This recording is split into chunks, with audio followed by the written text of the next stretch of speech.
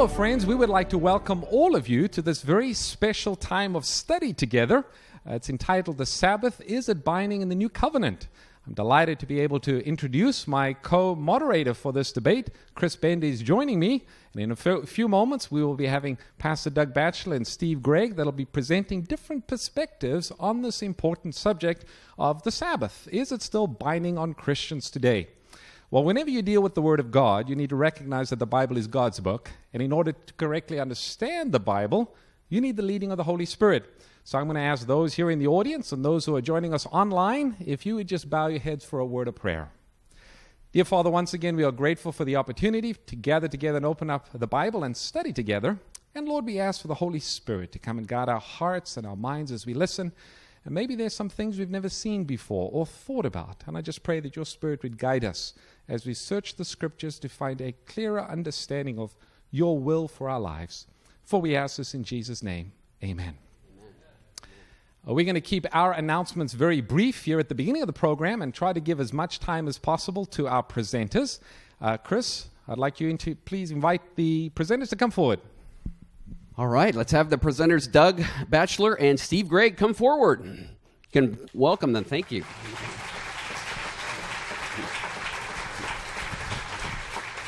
Chris Bendy is going to be the one that's going to be presenting first, and we've got 20 minutes where he'll be presenting his position, followed by Doug Batchelor. That'll be also presenting 20 minutes, and then there's a 10-minute response from both candidates. Before we take our seat and let Chris begin, I would like to quickly introduce Pastor Doug Batchelor. Steve. Sorry, Chris, you were the one almost that was going to be presenting there for a minute. Were you nervous a little bit about that? I'm ready to roll with whatever you you got. Go? Okay. All right.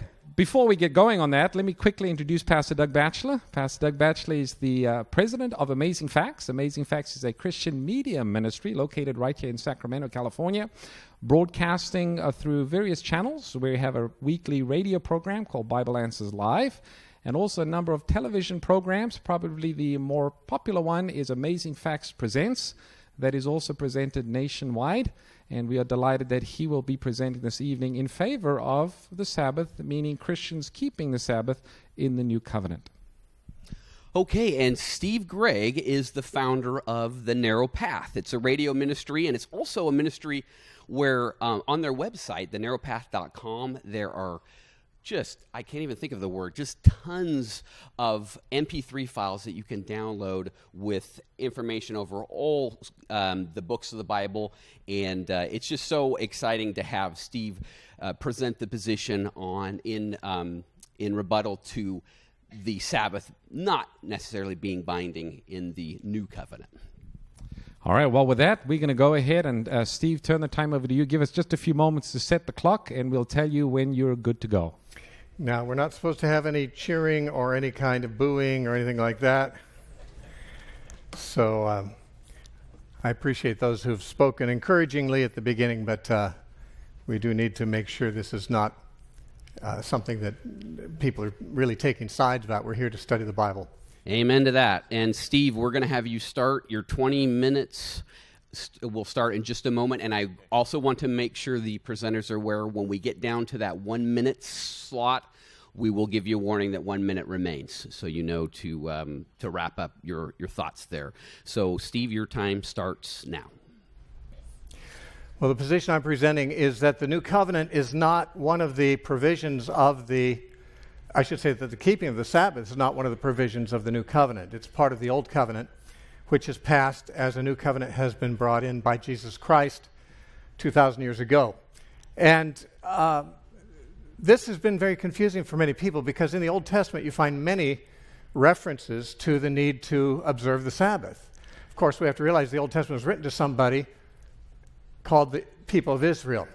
And this is a covenant that God made with the people of Israel. When we come to the New Testament, of course, we don't find any commands at all to keep the Sabbath. And there's, I believe, reasons for that we need to be aware of. The Sabbath was, as it says in Exodus 31, a sign that God made between the people of Israel and himself when he made a covenant with them at Mount Sinai. In Exodus 31, 12 through 17, it says, "Speak also to the children of Israel, saying, Surely my Sabbaths you shall keep, for it is a sign between me and you throughout your generations, that you may know that I am the Lord who sanctifies you. You should keep the Sabbath, therefore, for it is holy to you. Therefore, the children of Israel shall keep the Sabbath, to observe the Sabbath throughout their generations as a perpetual covenant. It is a sign between me and the children of Israel forever. Now, there's never any indication that this was a sign between God and any other people than Israel, because he made a covenant with Israel at Mount Sinai, and Sabbath was the sign of the covenant. He had made a covenant with Abraham earlier. Circumcision was the sign of that covenant. But the covenant that God made at Mount Sinai, he instituted the Sabbath as the sign of that covenant. Now, he says it twice in the passage we just read. It's a sign between me and the children of Israel, he says. He said it's holy to them because he's sanctifying them. Now, of course, there's no evidence in the Bible that anybody ever kept the Sabbath prior to the time of Moses. True, at the time of creation, it says in Genesis 2:3 that God blessed the seventh day and hallowed it. However, what you find in Genesis is no reference to anybody doing anything on the Sabbath day except for God. He rested. He ceased from the work he had been doing, which was a 6-day work of creation. Having finished it, he didn't do any more, and therefore he ceased from doing it. There's no evidence that he told anybody else to keep it at that point, nor is there evidence that God ever told anyone to do it before the time of Moses. In fact, in Deuteronomy 5, just before God gives the second reading of the Ten Commandments, it's found in Exodus 20 and also in Deuteronomy 5, Moses said, the Lord our God made a covenant with us in Horeb. That's another name for Mount Sinai. The Lord did not make this covenant with our fathers, but with us, those who are here today, all of us who are alive. So Moses made it very clear that the covenant that was made at Mount Sinai was not made with anyone previously. It was not made with their fathers. Now, our fathers is a term that's used throughout the Pentateuch to refer to Abraham, Isaac, and Jacob. God did not make this covenant with them. He made it with the people of Israel who came out of Egypt. And so also, in a few verses later in Deuteronomy 5, verses 12 through 15, we have the Ten Commandments, of course, given in this chapter. And when it comes to the Sabbath, it says, observe the Sabbath day to keep it holy as the Lord your God commanded you. And remember that you were a slave in the land of Egypt. And the Lord God brought you out from there by a mighty hand and by an outstretched arm. Therefore, and therefore means because of that, the Lord your God commanded you to keep the Sabbath day. Really. So it wasn't an obligation to everybody. It was something God told them to do because he brought them out of Egypt, because he gave them rest from their labors. He said, now I want you to commemorate that every week because I took you out of the land of Egypt from slavery. And because of that, I want you to keep the seventh day holy. Now, God didn't bring anyone else out of Egypt that I know of except the people of Israel. He never gave the command to anybody in the Bible except the people of Israel. And it was part of the covenant that he made with them when they came out of Egypt. That's what he said. Now, what is that covenant? According to Exodus 34:28, it says, he wrote on the tablets the words of the covenant, the Ten Commandments. So the Ten Commandments are the words of the covenant. What covenant? The covenant that God made at Mount Sinai, of which he said the sign of that covenant for Israel was that they would keep the Sabbath. In Deuteronomy 4:13, it says, so he declared to you his covenant, the Ten Commandments, and he wrote them on 2 tablets of stone. Okay, he declared to you his covenant. What is that? The Ten Commandments. So the Ten Commandments are the covenant that God made with them at Mount Sinai that he had not made with their ancestors, only with them. You'll never read of anybody before the time of Moses nor after the time of Christ who has ever commanded to keep the Sabbath or any of the covenant things that were about holy days or about the festivals that were part of that covenant. The Sabbath was a weekly holy day. The Jews had many holy days, at least 70 per year, 52 Sabbaths or so. Then they had the 12 new moons, which happened once a month.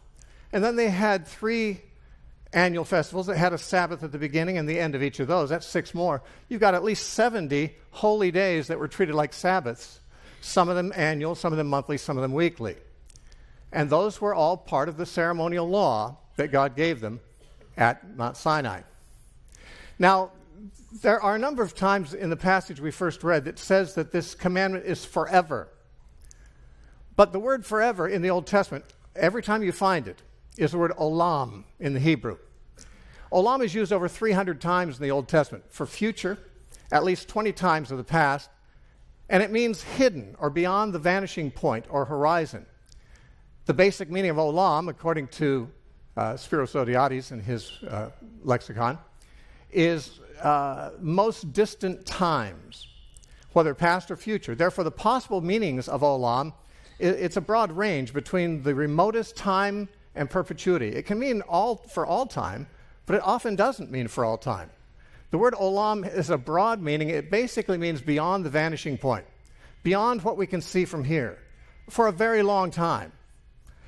Ad olam literally means as far as olam, or often translated forever. This definition agrees with all the Hebrew authorities. And so the word olam really means something like for the duration, for the foreseeable future, indefinite future, a long period of time. So we see the term olam translated, for example, in Isaiah 42:14. I've held my peace a long time. That's olam. I have been still and restrained myself. God didn't hold his peace forever, obviously, because he was talking about it right then. He was breaking the silence, but he has held his peace a long time. That's olam. In Jeremiah 2:20, it says, for of old I have broken your yoke and burst your bonds, meaning when he let them out of Egypt. That was olam. That was from eternity past. Really? Only a few hundred years, really. Exodus 21:6 says, his master shall pierce his ear with an awl, and he shall serve him forever. This is the slave that's been offered freedom after 7 years of service. He's now set free, but he doesn't want to be free, so he gets his ear pierced, and he's going to be a slave forever. Really? Into eternity? I think not. 1 Chronicles 17:14 and 17, God said to Israel, actually he said to David, your son's throne shall be established forever. And David answered him and said, you have also spoken of your servant's house for a great while to come. A great while to come is how David understood olam, which is what it means. In Exodus 27:21, Aaron's sons shall tend the lamps from the evening to the morning, a statute forever to their generation. Well, that's just the same thing as said with the Sabbath, isn't it? It's a statute forever for Israel. Well, this is a statute forever for Aaron's sons. They'll tend the lamps in the tabernacle. Are they still doing that today? Exodus 29:9, Aaron and his sons shall put their hats on them, and the priesthood shall be theirs for a perpetual statute. The word perpetual is olam in the Hebrew. So Aaron's sons are still priests today, apparently, except the New Testament says that they're not. In Exodus 30 and verse 8, it says, he shall burn incense on it, a perpetual, again, olam, incense before the Lord throughout your generations. That's precisely what he said in Exodus 31 about the Sabbath. You should keep the Sabbath throughout your generations forever. Same thing about burning incense in the tabernacle. Leviticus 16:34, Yom Kippur shall be an everlasting, again, this is olam in the Hebrew, statute to you to make atonement for the children of Israel for all their sins once a year. This olam obviously doesn't always mean forever, does it? Especially when it's referring to laws that God gives them. Numbers 18:19 says, the heave offerings I have given you and your sons and daughters with you as an ordinance forever. It is a covenant of salt forever with you and your descendants with you. Deuteronomy 23:3 says, the Ammonite or the Moabite shall not enter the assembly of the Lord, even to the 10th generation. None of his descendants shall enter the assembly of the Lord forever. Was it the 10th generation or is it forever? Both. Because forever doesn't mean forever. It means a very long time. Sometimes it may refer to something forever, sometimes not. Depends on context. But the laws that God gave to the Jews at Mount Sinai, they're always said to be forever and for all generations. Even burning incense, even the priests, even the Sabbath, all of them. Yom Kippur, and yet they're not anymore because there's a new covenant now. There was a prediction made about Gehazi, the servant of Elisha, because of his line. He says, therefore, the leprosy of Naaman shall cling to you and your descendants forever. Olam, 2 Kings 5:27. Jonah 2:6, talking about his ordeal in the belly of the whale, which was 3 days long. He said, I went down to the moorings of the mountains, to the earth with its bars closed behind me for olam, forever. Really? He was only 3 days in there. It's pretty short forever. You see, forever doesn't always mean forever. The Hebrew word olam has a range of meaning. It means a long time. And it is applied to every law, almost every ceremonial law you find in the Old Testament is said to be forever. But most of us don't believe most of them are. We don't offer animal sacrifices forever. How long was the law and the prophets supposed to be for? Jesus said in Luke 16:16, the law and the prophets were until John. Since then, the kingdom of God has been preached. Now, what's the law and the prophets? It's the entire Tanakh, the entire Old Testament. The Jews call it the law and the prophets, the Torah and the prophets. The Ten Commandments are part of that, certainly. It's part of the Old Covenant. And Jesus said, yeah, the law and the prophets were until John. That sounds like it has a stopping point. Well, sure it does. Same as the rest of the laws that were given by Moses. Since then, something new has been preached. The kingdom of God. That's the gospel. The kingdom. Galatians 3:19, Paul said, what purpose then does the law serve? It was added because of transgressions, till the seed should come, to whom the promise was made. The law was given for a while until the seed should come. If you read 3 verses earlier, he makes it very clear that seed is Christ. Christ came, and therefore the law was until then, till the seed came. Galatians 3:23 through 25 says, but before faith came, we were kept under guard by the law, kept for the faith which would afterward be revealed. Therefore the law was our tutor to bring us to Christ, that we might be justified by faith, but after faith has come, we're no longer under the tutor. The law was given as a teacher, a tutor, to the people of Israel in a time that's comparable to childhood. The time of being under the law was a time comparable to spiritual childhood. But Jesus came and brought in spiritual completion. And we're no longer under the tutor. What is the tutor? The law. What is the Sabbath? It's part of the law. It's part of the Ten Commandments. Galatians 4:1 through 5 says, now I say that the heir, as long as a child, does not differ from a slave, though he is a master of all, but is under guardians and stewards until the appointed time of the Father. Even so, when we were children, we were in bondage under the elements of the world. The word stoicheia, elements here, means the ABCs, the basic things. The law here he's referring to is the ABCs of spirituality. We were kept under that when we were children. We're in bondage under the basic stoicheia, elements of the world. But when the fullness of time had come, God sent forth his Son, born of a woman, born under the law, to redeem those who were under the law. We are kept under the ABCs, but we're redeemed from that now, that we might receive adoption as sons. So Paul says in Romans 10:4, Christ is the end of the law for righteousness for all who believe. Anyone who says that we have to keep any of the laws of the Old Testament for righteousness is not recognizing Jesus for what Paul said he is, the end of the law for righteousness. Now there's a new covenant now.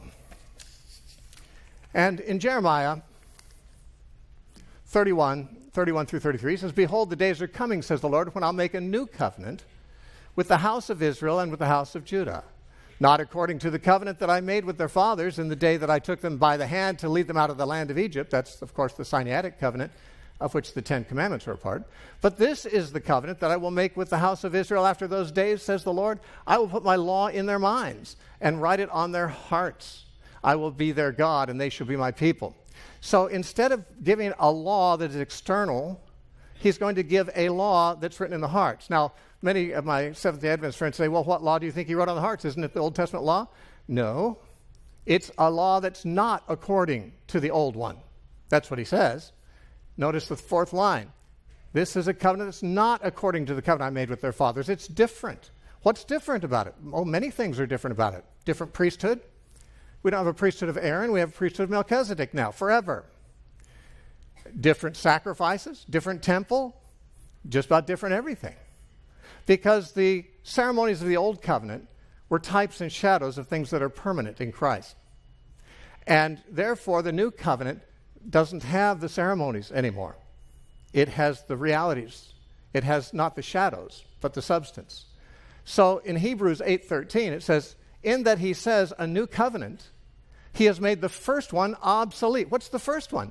Well, you only have to read Hebrews to know that. He always refers to the covenant God made at Sinai with the law and the Ten Commandments as the first covenant. Well, the first one's what now? It's obsolete. He said there's a new covenant, and therefore there's not an old one anymore. It's obsolete. Now, what is becoming obsolete and growing old is ready to vanish away. Why do you say it's ready to vanish away? Because he was writing before the temple fell, but not very much before. Although Jesus had ended the old covenant, the Jews didn't recognize it, and they continued to practice it until the temple was destroyed by the Romans in AD 70. That was about to end. But it was already obsolete. That's why it was going to end. The reason God was going to let the temple system be taken out in 70 AD by the Romans is because it was obsolete. God had no reason to keep it around. The writer's writing at that interim period where he says, well, it's obsolete now. It's about ready to disappear. In Mark 9, we have a very important story that's told 4 times in one way or another in the New Testament. 3 of the Gospels and 2 Peter chapter 1 mention the transfiguration. Let me read it to you real quickly. Now, after 6 days, Jesus took Peter, James, and John and led them up on a high mountain apart by themselves. And he was transfigured before them. His clothes became shining, exceedingly white, like snow. And Elijah appeared to them with Moses, and they were talking with Jesus. But Peter answered and said to Jesus, Rabbi, it is good for us to be here. And let us make 3 tabernacles, one for you, one for Moses, and one for Elijah. Because he did not know what to say, for they were greatly afraid. Then a cloud came and overshadowed them, and a voice came from the cloud saying, This is my beloved Son, hear him. Suddenly, when they had looked around, they saw no one anymore but only Jesus with themselves. What's that about? Moses and Elijah represented the law and the prophets. The law came through Moses, according to John chapter 1 and every other place in the Bible that talks about it. The law was given through Moses. Grace and truth came through Jesus Christ. The prophets, they were part of the Old Testament too. Now, Moses represented the law, Elijah the prophets, and Jesus was there, and Peter didn't know the difference, so he didn't realize that Jesus wasn't just one of these guys. No, Jesus was not equal to them. Peter said, let's keep you all around. This is great, man, having Moses, Elijah, Jesus. And God didn't agree. God took Moses, Elijah away and left Jesus only there and said, this is who you're going to listen to now. Peter, James, and John had listened to the law and prophets all their lives. They were Jewish boys, Jewish men. They had always had to hearken to the law and the prophets. But God's saying, well, something's changed. This is my son. Hear him. Hebrews chapter 1 says, God, who had in sundry times and diverse manners spoken times past through the prophets, has spoken in these last days by his Son, who's the express image of his person and the bright shining of his glory. Christ is the final revelation. Steve, and the you law have and the 1 prophets, minute remaining. Thank you. The law and the prophets were a shadow of those things. And so Paul says, clearly you are an epistle of Christ ministered by us, written by the Spirit of the living God, not on tablets of stone. Oh, he's talking about the stone tablets, 10 Commandments, but on tablets of flesh, that is, of the heart. But if the ministry of death, he means the Old Covenant, written and engraved on stones, the 10 Commandments, or the ministry of death, he says, was glorious, so that the children of Israel could not look steadily at the face of Moses because the glory of his countenance, which glory was passing away, how will the ministry of the Spirit not be more glorious? For if what is passing away was glorious, what remains is much more glorious. What was passing away? The Old Covenant, the glory of the Old Covenant. It's described as a ministry of death written on stones. Can't be anything but the 10 Commandments. So what do we have now? We have Jesus instead. In Romans 7, 1 through 4, and I don't have time to read all this, basically he says we were married to the law, in a covenant with the law. But the law, we've died to that.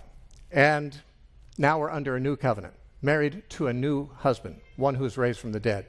So we now answer to Jesus, not to the law and the prophets. And I've run out of time, so I'll end right there. Thank you very much.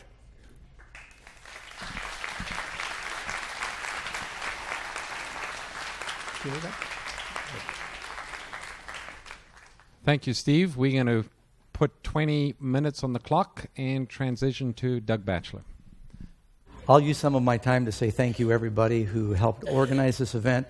Thank you very much to Steve and Dana. We had a delightful lunch, Karen and I, with them today, and I believe they're sincere Christian people, and I'm glad we can talk about this subject in this format. Yeah, I thank Steve for his thoughtful presentation. There's several things he said I would agree with. I agree that when you're talking about the word forever, various times in the Bible, it's sometimes nebulous. I also agree we're not under the old covenant now. I believe that we're under the new covenant. And if you look there in Hebrews, you can look in Jeremiah chapter 31:31. You can also look in Hebrews chapter 8, verse 8, where he says he's making a new covenant.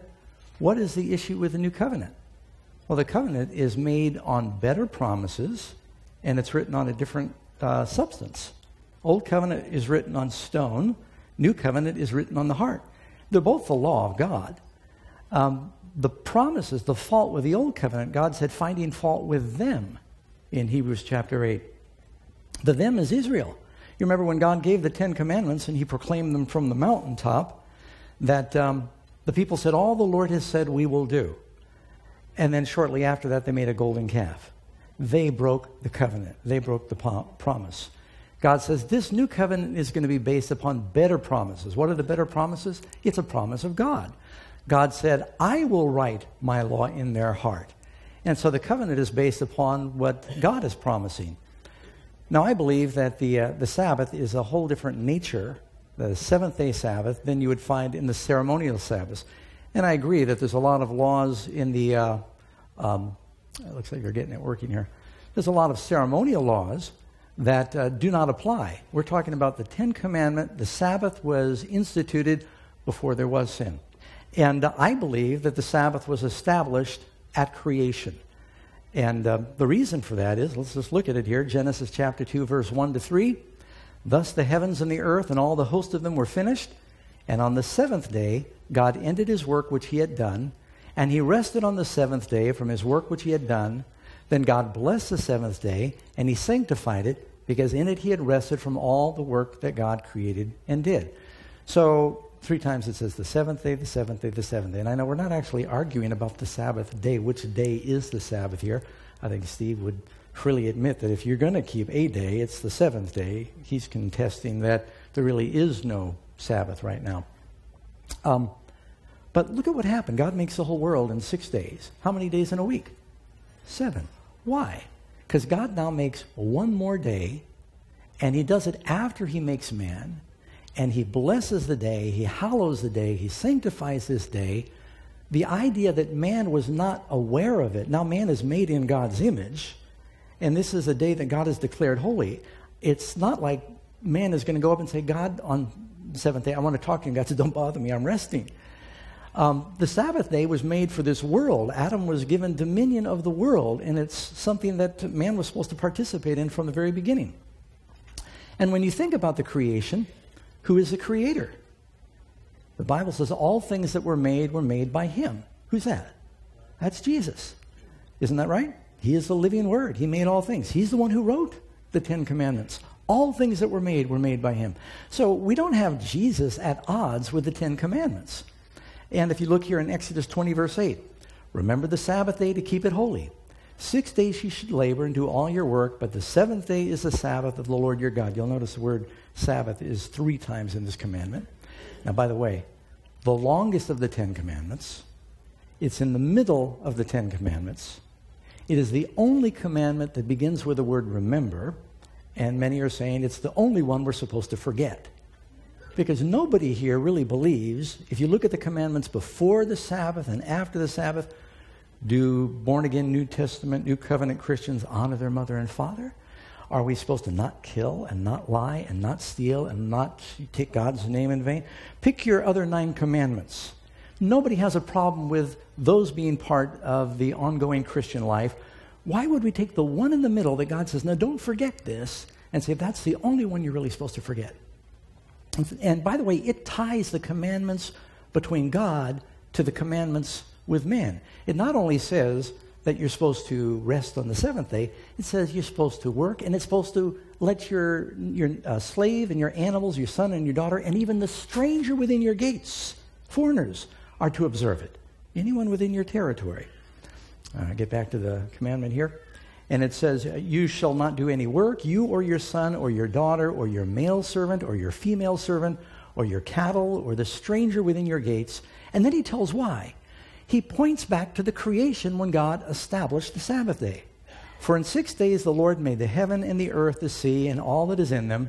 And he rested the seventh day, wherefore the Lord blessed the Sabbath day, and he hallowed it. The Bible says in Chronicles 17:27, "For you have blessed, O Lord, and it will be blessed forever." And Jesus said, "It's easier for heaven and earth to pass away than for one tittle of the law to fail." So, is the Sabbath rest only for Israelites? I say no. Is it only Israelites that need a day of rest? Is it only Jewish slaves that need to rest? I mean, do we as Christians believe a person should work 7 days a week, 365 days a year? Sabbath's very practical. It's a moral law as well as a spiritual law. Jesus said, Mark 2:27, he said the Sabbath was made for man. The word there, man, is anthropos, and that means humanity. You know what else was made for man in the Garden of Eden? The woman. Do we still need women? Then we still need the sacred day of rest. And so I believe that the Sabbath it's an eternal institution. God makes this before there's sin. The ceremonial Sabbaths, and there are many of them, they all come as a result of sin. Part of God's perfect plan, the very beginning of his perfect institution, included the Sabbath day. And the reason he says man was not made for the Sabbath is because God first makes man, then he makes the Sabbath to be a blessing for man. He doesn't make the Sabbath and then tell man you're to serve it. And he goes on, he says in Isaiah 56, verse 6 and 7, "Also the sons of the stranger that join themselves to the Lord to serve him, to love the Lord, to be his servants, everyone that keeps the Sabbath from polluting it and takes hold of my covenant." He's talking about non-Jews here. It says, "Even them I'll bring to my holy mountain and make them joyful in my house of prayer. For my house of prayer shall be called a house of prayer for all nations." Now, you say, well, but it was for the Jews. Because we have these verses like Exodus 31, Steve just quoted. It says, "It's a sign between me and the children of Israel forever. For in 6 days the Lord made the heaven and the earth." Well, did he only make the heaven and the earth for Jews? Or is that something that points back for all humanity? Something else you should notice there. If you look in the Ten Commandments, when God first gives the Ten Commandments, he says, "I am the Lord your God who brought you out of the land of Egypt, out of the house of bondage." And what's he referencing? The Exodus for the children of Israel. He says, "You're to have no other gods before me." Now, are we going to say that because God connects the first commandment with Israel, that commandment doesn't apply because it's a Jewish commandment? I think everyone agrees, no. That first commandment is for all New Testament, New Covenant Christians. Do only Jews need to work 6 days? Do only Jews and Jewish slaves and Jewish animals need to rest? See, that's part of the commandment. We always talk about the resting part, and keeping it holy and not working, but it was a day to also make sure they remembered to let their servants rest. That's why when Moses repeats the Sabbath commandment in Deuteronomy chapter 5, he says, "Don't forget you are slaves." He's saying, make sure and let your servants and let your animals rest. Don't forget you are a slave. So it's not just about keeping the day holy, it's about resting too. Now, I just threw this in for context. If you look at Martin Luther, John Wesley, John Wycliffe, William Tyndale, Charles Spurgeon, John Calvin, Dwight Moody, Billy Graham, all believe what I'm telling you, that the Sabbath was established in the Garden of Eden and it is still part of the Ten Commandments. The New Covenant is that law written on the heart. So this is not, this is a pretty orthodox point of view. Jesus and the apostles kept the Sabbath, and Gentile Christians did. Let's look at this real quick. He came to Nazareth where he had been brought up, and as his custom was, he went into the synagogue on the Sabbath and stood up to read. It doesn't say he's keeping the Jewish Sabbath. It's his custom to obey the commandments of God. You can also read about Paul. And Paul, as his custom was, he went unto them 3 Sabbath days and reasoned with them out of the Scriptures. And it says he reasoned in the synagogue every Sabbath day and persuaded Jews and Greeks. So now it's not just Jews. He's not just going to the synagogue to talk to Jews and Greeks. If you look in Acts 13. And when the Jews are gone out, okay, the Jews are gone now. It says they went out of the synagogue. The Gentiles besought these words might be preached to them. The next Sabbath, now we got Gentiles coming, and listen. It says on the next Sabbath, almost the whole city came together to hear the word of God. The whole city, the Gentiles came together. The apostles met, someone counted it up once, and there were like 50 Sabbaths in the Acts of the Apostles when you add up the years that the apostles were meeting, and never did they say it was done away with.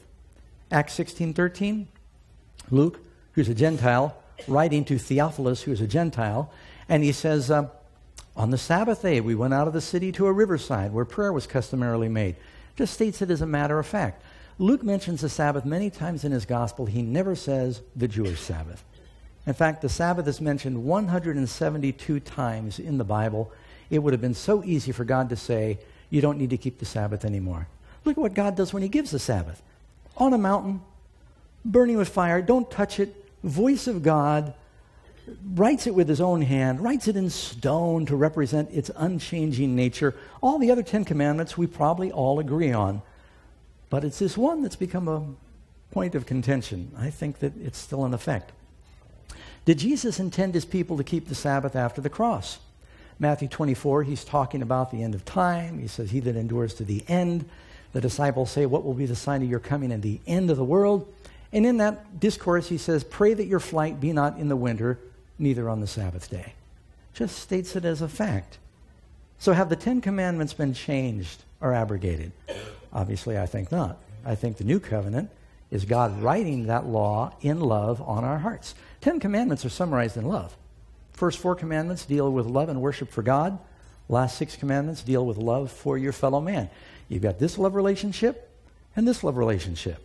And that's the new covenant. It's through love we do it. And so when I'm talking about the Sabbath, nobody's saved by keeping the Sabbath. Nobody's saved by any law. The question is, if you love him, do you want to keep those laws? Why wouldn't you? It wasn't created to be a burden for man. It was created to be a blessing. So have the 10 commandments been changed? Jesus said, do not think that I've come to destroy the law or the prophets. I didn't come to destroy but fulfill. What does fulfill mean? Let the Bible interpret itself. Jesus comes to John the Baptist. John says, oh no, you need to baptize me. Jesus said, suffer it to be so now, for thus it becomes us to fulfill all righteousness. Does that mean do away with all righteousness? So when he said, don't think that I've come to destroy the law, I didn't come to destroy but to fulfill. He kept it in his life. He lived a perfect life. Jesus never sinned. That's why I have to keep stopping myself from saying amen. That's why we have hope, is because he was holy. And so fulfill doesn't mean do away with. Otherwise, John the Baptist or Jesus would have said to John to do away with all righteousness.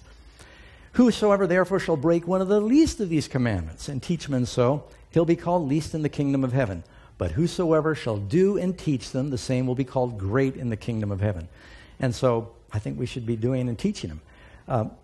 The beast power mentioned in Daniel 7:25, we're told that he will think to change times and laws. It's interesting, there's only one time and law in the 10 commandments, and that would be the Sabbath. Rich young ruler came to Jesus, said, good master, what good thing should I do to have everlasting life? And the Lord says, why do you call me good? There's no one good but one, and that is God. This is found in Matthew 19, Mark chapter 9. And he said, if you would enter into life, keep the commandments. And he says, which ones? And Jesus said, you shall not murder, you shall not commit adultery, you shall not steal, you shall not bear false witness, honor your father and mother. There were hundreds of Jewish laws. There were ceremonial laws, and there were civil laws, and there were health laws. He could have quoted any of those. Jesus goes right to the heart of the new covenant, and he mentions the laws that deal with man's relationship with his fellow man. Now, he doesn't say, don't worship idols, don't take my name in vain, don't keep the Sabbath, and it's okay to have other gods. He doesn't mention that, I think, because the young man interrupted him. But it doesn't mean it's okay to break those now. Idolatry is not okay. Number 6. Does breaking one commandment really matter to God? James chapter 2, whoever shall keep the whole law and yet offend in one point, he's guilty of all. Now listen to what James says next. For he that said, do not commit adultery, what section of law is that? It's the 10 commandments. Said also, do not murder. Now if you don't commit adultery but you murder, you are a transgressor of the law. And he says in James 2:12, so speak and so do as those who will be judged by the law of liberty. He says it's something you'll be judged by. James quotes from 2 of the 10 commandments. What is that law of liberty? Psalm 119, verse 44 and 45 says, so I will keep your commandments forever and ever, and I will walk at liberty. The commandments aren't bondage. The commandments in the heart are liberty, because I seek your precepts. So does the Sabbath, did it exist before Mount Sinai? Remember Moses and Aaron, they go to the Pharaoh. First they meet with the elders of Israel, and they said, God is going to visit you. And then they go to the Pharaoh and say, let our people go. And the Pharaoh says, I hear you've been talking to them, and you're making them rest. Look at the verse here, Exodus 5:5. Pharaoh said, behold, the people of the land are many, and you are making them rest. The word there is Sabbath. You are making them Shabbat. Because Moses had said, look, God's going to deliver you. You need to put God first. Well, they started resting again on the Sabbath because they'd neglected it during their captivity. And first thing that happens, they get out of Egypt. They're not at Mount Sinai yet. 10 Commandments are not written. God rains down bread 6 days a week. They get twice as much on Friday or the 6th day, none on Sabbath. When they didn't trust the Lord and they went out looking for the manna on the Sabbath, they listened to what God says. How long will you refuse to keep my commandments and my laws? Now, why is he saying, how long will you refuse if this was the first time they disobeyed it? And where had he declared it to them? So they evidently had known about this for years before. In fact, if you look in Genesis chapter 26, verse 5, speaking of Abraham, this is prior to Exodus, he says, Abraham kept my charge, my statutes, my commandments, my laws. So there was law way back even then. It's not just circumcision. So Exodus 16 is the manna, Exodus 20, the 10 Commandments. Does the Bible teach that God's end time people would also be keeping the seventh day holy? I believe the answer is yes. It says the dragon hates those that keep the commandments of God and faith of Jesus. In Revelation 14, the message that goes to the world, it says, worship him that made the heaven and the earth and the sea and the springs of waters. That is, at least in part, an excerpt from the Sabbath commandment. It's calling us back to worship the Creator, which it is a sign of. It says, here is the patience of the saints. Here are those who keep the commandments of God and the faith of Jesus in Revelation 14:12. Last chapter in the Bible. Blessed are those that do his commandments, that they might have a right to the tree of life and might enter in through the gates of the city. And so even in heaven, Isaiah 66, for as the new heavens and the new earth that I will make will remain before me, says the Lord, so will your seed and your name remain. And it will come to pass that from one new moon to another and one Sabbath to another shall all flesh, not just Jews, come to worship before me.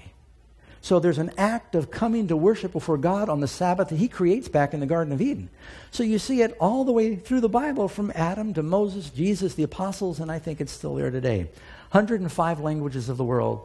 The word for the seventh day is Sabbath. Subota, Russian, Sabado, Spanish, so forth. What blessings are promised by keeping the Sabbath commandment? Come to me, all you who labor and are heavy laden, and I will give you rest. It's about resting in Jesus. Yes, we have the spirit of the law, but you don't neglect the letter. He says, if you know these things, blessed are you if you do them. It's a blessing. It's not a curse. He said, if you love me, thank you, if you love me, keep my commandments. The commandments of Jesus are not different from the 10. I showed you where he quoted them to other people. And so what are the reasons for keeping the Sabbath? Well, for one thing, it's a time for corporate worship. It's a time for physical rest. It's a memorial of creation. It's a memorial of redemption, Exodus chapter 31. I don't have time to go into some of my common arguments. Tell you what, I'll just reserve that, and I'll donate 24 minutes. Thank you very much. 24 seconds. All right. Thank you, Steve. And Doug, before Steve, you respond, we're just going to ask if you've written down a question. Now would be the time to turn it in. So if you've written down a question, we're going to ask our ushers if you would pass the question to the side. That'll probably make it a little easier. We'll have our ushers come down and they will collect the cards. And if somebody misses you and you want to turn your card in, just wave it in the air. I think we have, do we have any cards on this side that need to be picked up? You can just raise it if they don't pick it up coming down. And once the card is received, bring it up to the front here, and that'll be part of our question and answer time. The next segment will be 10-minute response from each of the presenters. So Steve will go first, and we'll tell you when it begins. Okay, Steve, the 10 minutes starts now. All right. Now, I'm not to use this 10 minutes to further advance my case, but to respond to Doug's points. This is called a rebuttal response. So I can't develop my case anymore tonight, but I can speak to some of the issues that Doug brought up. Probably not all of them. I only have 10 minutes. The main thing that I think Doug pointed out is that he believed the Sabbath was made for all men, was instituted before sin, before Israel was founded as a nation, and will continue, it does continue from the time of Christ and into the present time and into the end times, even into the new heavens, new earth. This is apparently Doug's thesis. And I would like to just suggest that I don't believe any of the scriptures that were brought up mean that. I don't have time to exegete all those scriptures in this 10-minute period.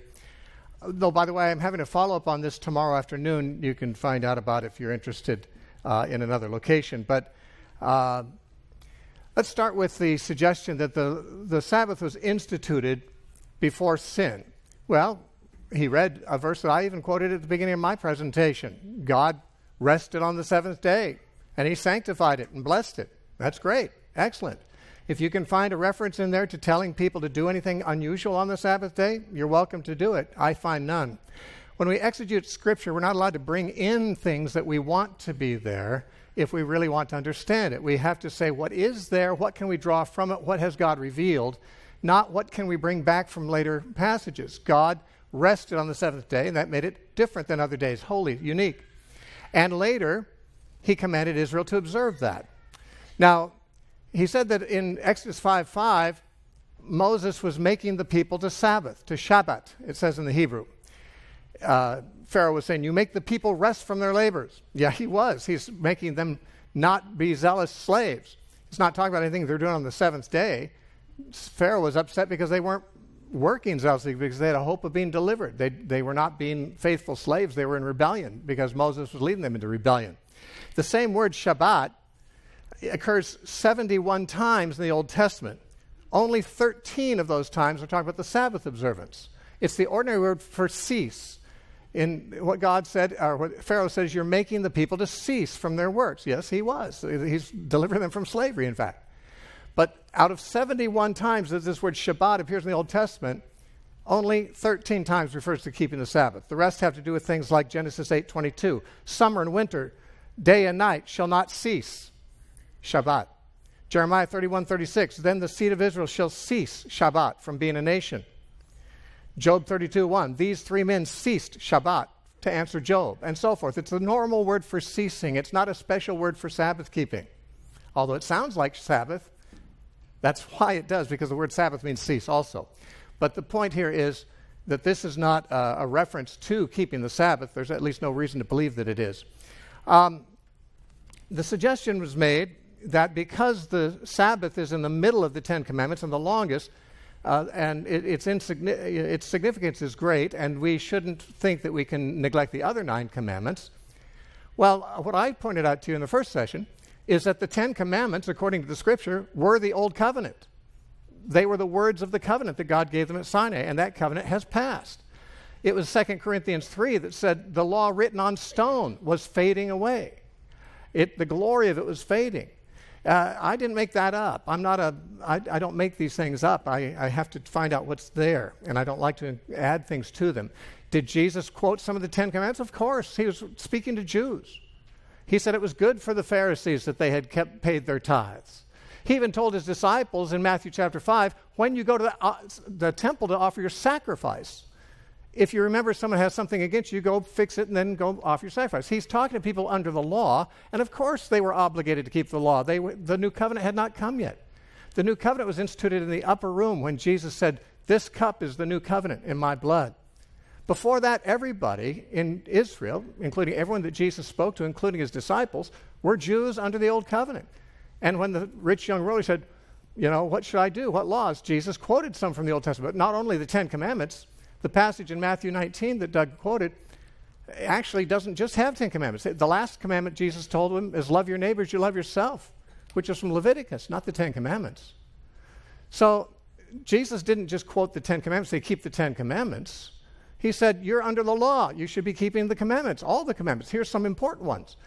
Certainly, many of the 10 commandments embodied moral principles that existed before and after the law was given. The laws of Hammurabi, the Babylonian, had most of the moral laws of Moses in it too. It's pagan law.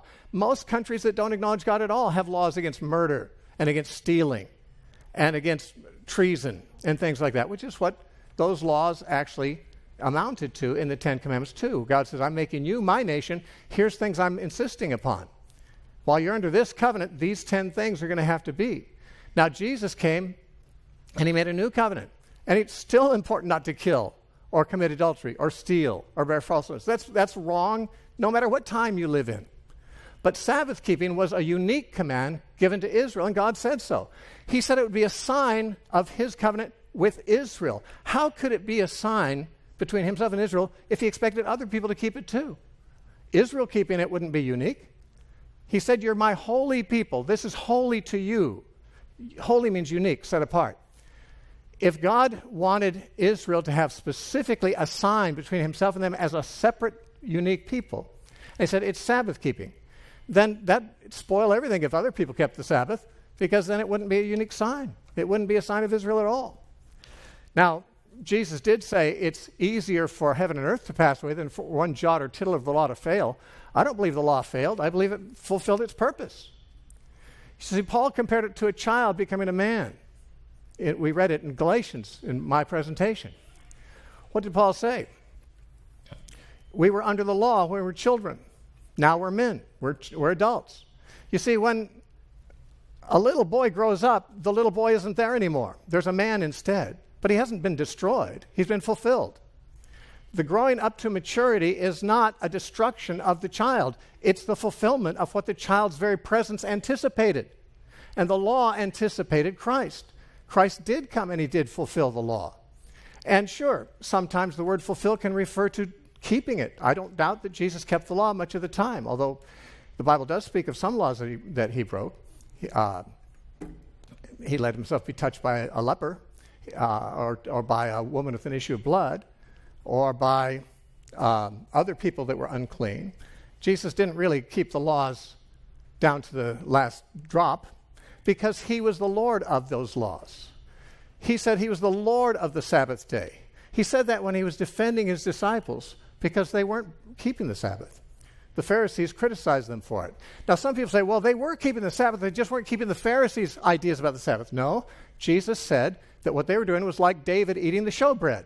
That was breaking a law of God. In fact, Jesus even said in Matthew 12, David ate it, and it was not lawful for him to eat it. Like my disciples are doing something that's not lawful to do on the Sabbath, David did something that was not lawful to do, and you don't criticize him. Then he says that the priests in the temple profane the Sabbath every Sabbath, and they're guiltless. What's he mean they profane it? They work the same work on the Sabbath as any other day. That's what you're not supposed to do on the Sabbath. The command is do your work 6 days and don't do it on the seventh day. Jesus said the priests in the temple, they continually profane the Sabbath. They treat it like any other day. He said, but they're blameless. Apparently keeping the Sabbath isn't absolute. And then Jesus said, the Son of Man is Lord of the Sabbath day. It's true in Mark's parallel of that. He says the Sabbath was made for man, not man for the Sabbath. Douglas and all Seventh-day Adventists I've talked to believe that means it's for all mankind. Well, that could be Jesus' point if he was arguing with people who thought it wasn't, or if he was arguing over that issue. What Jesus was pointing out is they were using the Sabbath to hinder man from meeting his needs when he's hungry and so forth. A man with a withered arm. They wanted him to remain that way on the Sabbath. They were bringing man into bondage to the Sabbath. Steve, you have 1 minute remaining. And Doug even acknowledged this. He was saying the Sabbath was to be a blessing to man, not man a blessing of the Sabbath. But when he said the Sabbath was made for man, he doesn't mean mankind. He wasn't debating that point. No one in the discussion was saying, I think it's for mankind. No, I think it's just for the Jews. And Jesus said, I'm going to settle that. It's for all mankind. The word anthropos means man. It means mankind. It means it's as flexible as our English word, man. and therefore, he's not making a point about it being for all men on the world. Jesus knew better. He knew the law. It was given to Israel. It was never given to anybody else in the Bible. We never read of it being given to anybody else. When it comes to the eschatology part, and Paul and Jesus keeping Sabbath, we don't know that they kept Sabbath. They went in the Sabbath. They went in the synagogue on Sabbath. No law in the Old Testament says to go to the synagogue on Sabbath. And what they did there was what they did every day. They preached. They preached outside the synagogue on other days. They preached in the synagogue on Sabbath. That's not keeping the Sabbath. In fact, if anything, that's breaking the Sabbath the same way that priests do when they profane the Sabbath. They do the same work every day. Okay, that's time. Thank you. Thank you, Steve.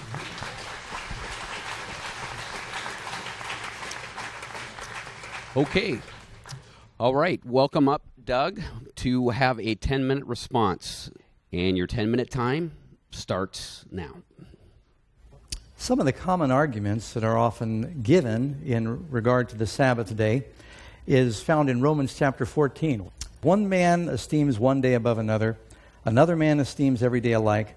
Let everyone be fully convinced in his own mind. He that observes the day observes it to the Lord, and he that does not observe the day to the Lord, he does not observe it.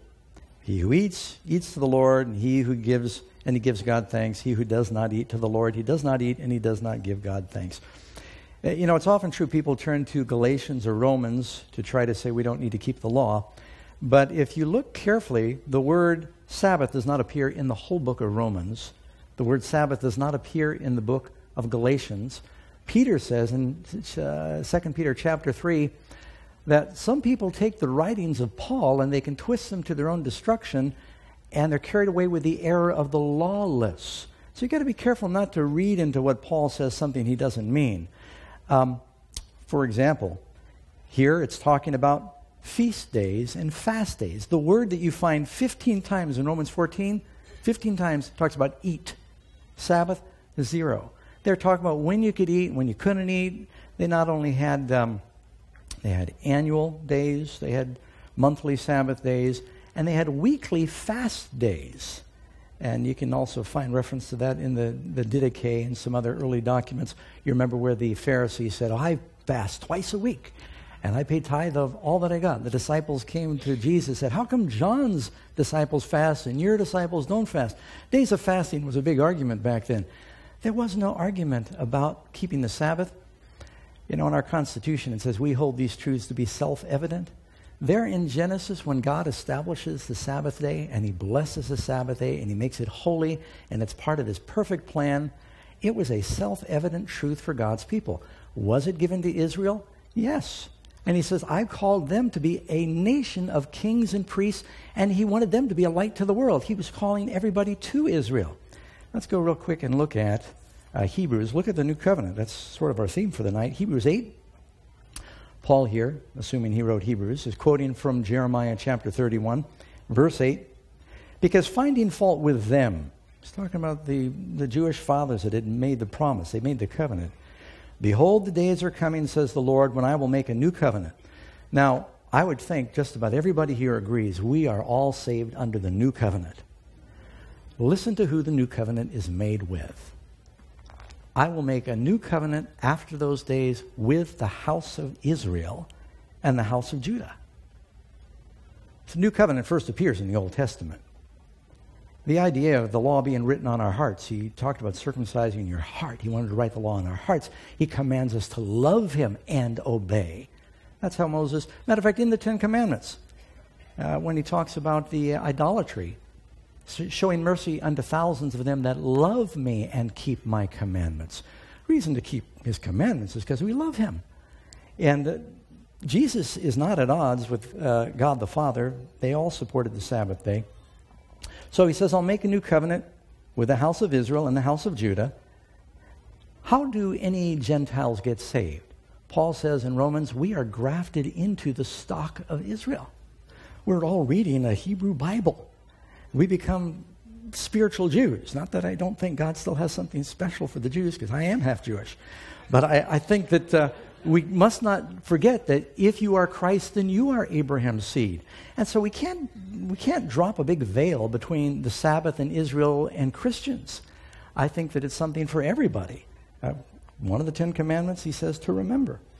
When I called them out of the land of Egypt, because they did not continue in my covenant, he says, they broke it. I disregarded them, says the Lord. This is the covenant I'll make with the house of Israel. Who is the house of Israel? He is not a Jew who is one outwardly. He is a Jew who is one inwardly. And he makes a covenant and he puts his laws in their heart. Now, in the area where Steve and I would disagree, and again, I think he's a wonderful Christian gentleman, is I think the Sabbath is part of the Ten Commandments. I see God doing something distinctly different with the Ten Commandments. It was different from the ceremonial laws in the way he delivered them. He spoke those. Moses wrote the other laws. You look in Deuteronomy chapter 4, verse 13, And he said, I delivered unto them my covenant, which I commanded them to perform, even 10 commandments, and at that time I gave Moses statutes and judgments. God makes a distinction. He made a distinction in the way he spoke it. He made a distinction in the way he wrote it. He made a distinction in how it was housed. The other laws were put on scroll. They were put on the outside of the ark. 10 commandments in the middle of the ark. You know, and the only time you find the word holy in the entire 10 commandments is in the Sabbath commandment. I think we've got to be very careful. God is calling us to be a holy people, a set-aside people. And where is the danger in keeping the Sabbath day? Where is the harm? Well, Pastor Doug, we might have a problem. Look at what the apostles did and others did where they stood up for the law. Daniel said, I'm not going to break the first commandment and pray to King Darius. Shadrach, Meshach, and he went to the lion's den. Shadrach, Meshach, and Abednego said, we're not going to bow down and worship idols. God honored them in the fiery furnace. And in the last days, the beast power is going to force people to break one of the commandments, to worship an image. So if God's people are fuzzy about the 10 commandments, I think that's very dangerous in the last days. He wants to write it in your heart. And so I think the Sabbath is part of that. Then, of course, you've got Colossians chapter 2 is another verse that people often go to when they're worried about, the Sabbath, because you do find where it says in verse 16, and let's see here, so let no one judge you in food or in drink, regarding a festival or a new moon or Sabbaths, which are a shadow. You notice it doesn't say Sabbaths, period.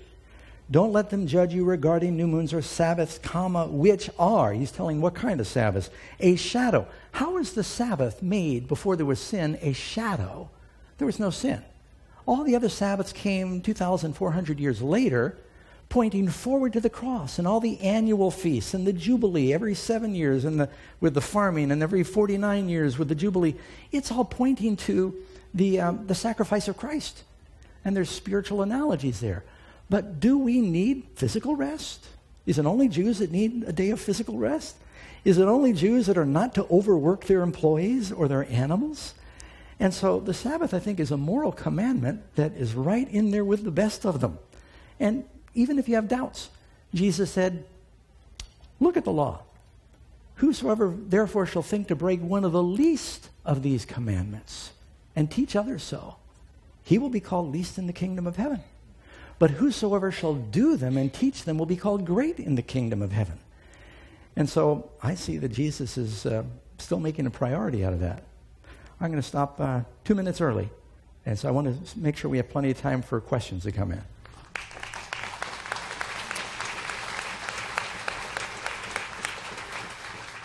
All right. Thank you, Pastor Doug. The way the next portion is going to go, there are 2 minutes allotted for each question. So we will ask a question first to Steve. He'll have 2 minutes to respond.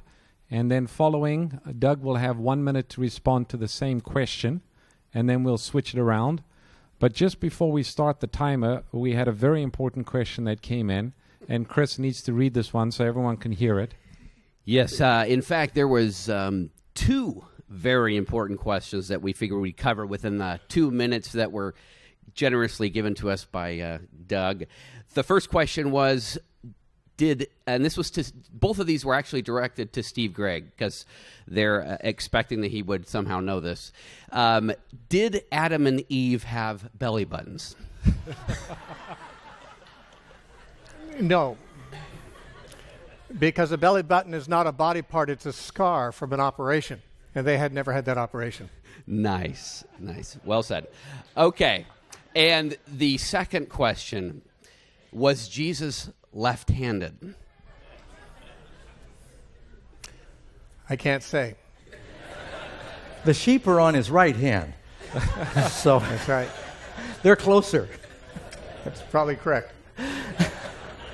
All right. At this time, we're going to begin with the questions. In earnest, we got 2 minutes. Chris is going to read the first question. It's directed to Steve.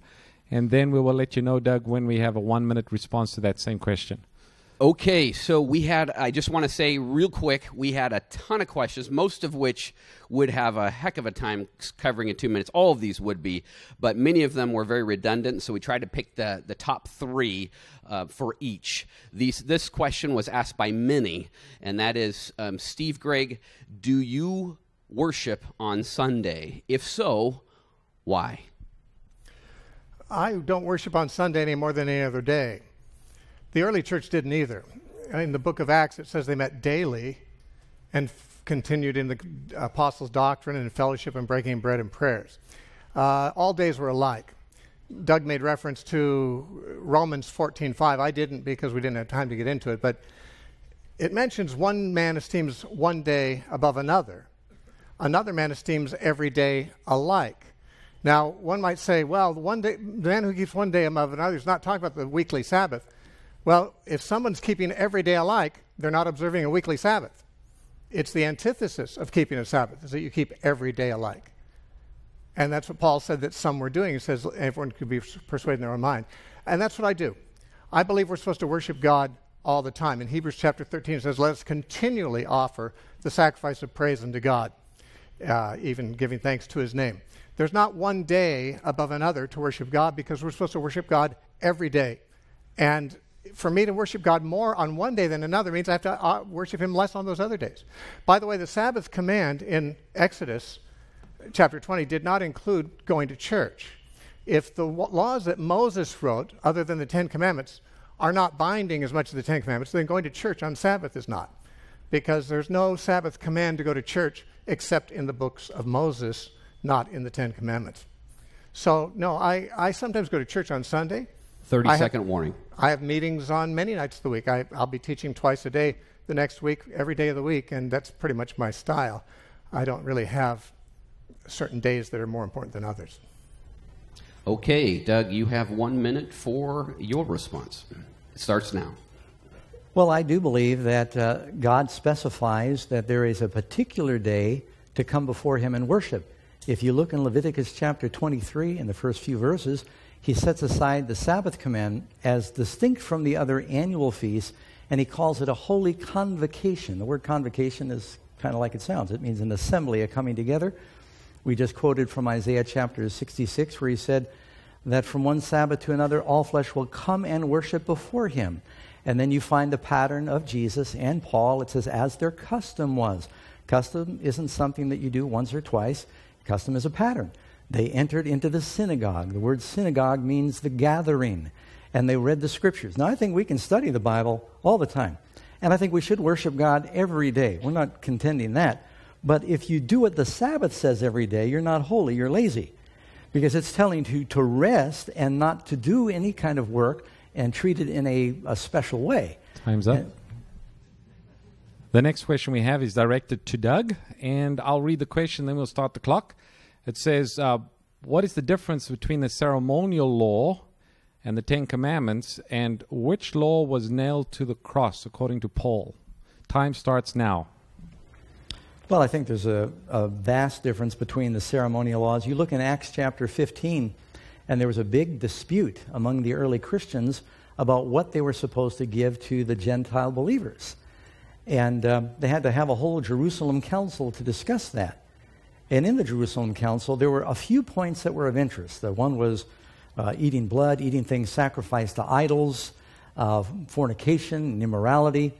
And so, Paul spent a lot of time in Galatians dealing with that. He said, you're having them put these ceremonial laws on you that are not put on God's people. Now, if you look in 1 Corinthians chapter 7, and I believe it's verse 19, he says, circumcision is nothing, uncircumcision is nothing, but keeping the commandments is what matters. And so circumcision was part of the ceremonial law. The annual Sabbaths were part of the ceremonial law. Anything that had to do with the sanctuary and its services, the Sabbath was kept before there ever was a sanctuary. You have the Sabbath being kept in Exodus before they built the temple.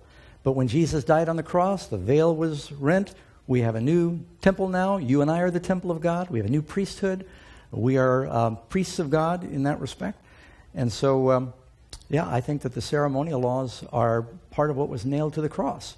We're no longer obligated to keep the annual feast days or circumcision. And 30 seconds. There were several annual feasts. You had the Passover, you had the Day of Atonement, Yom Kippur, a Feast of Tabernacles. All these came after sin, whereas the Sabbath of the Ten Commandments was created in the Garden of Eden, part of God's perfect plan when everything was a paradise, be part of his perfect plan in eternity. And Even in heaven, we're going to build houses and inhabit them, plant vineyards and eat the fruit, but we will come together to worship before the Lord on the Sabbath, according to Isaiah. All right, I might just say that I would define ceremonial laws as those... One second. Oh, okay. All right. Your time officially starts now. I define moral laws as those that are rooted in the character of God. Justice, mercy, faithfulness.